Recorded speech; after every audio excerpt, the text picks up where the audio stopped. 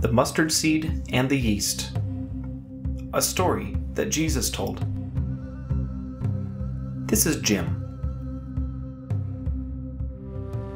Jim has a small mustard seed and plants it in the ground.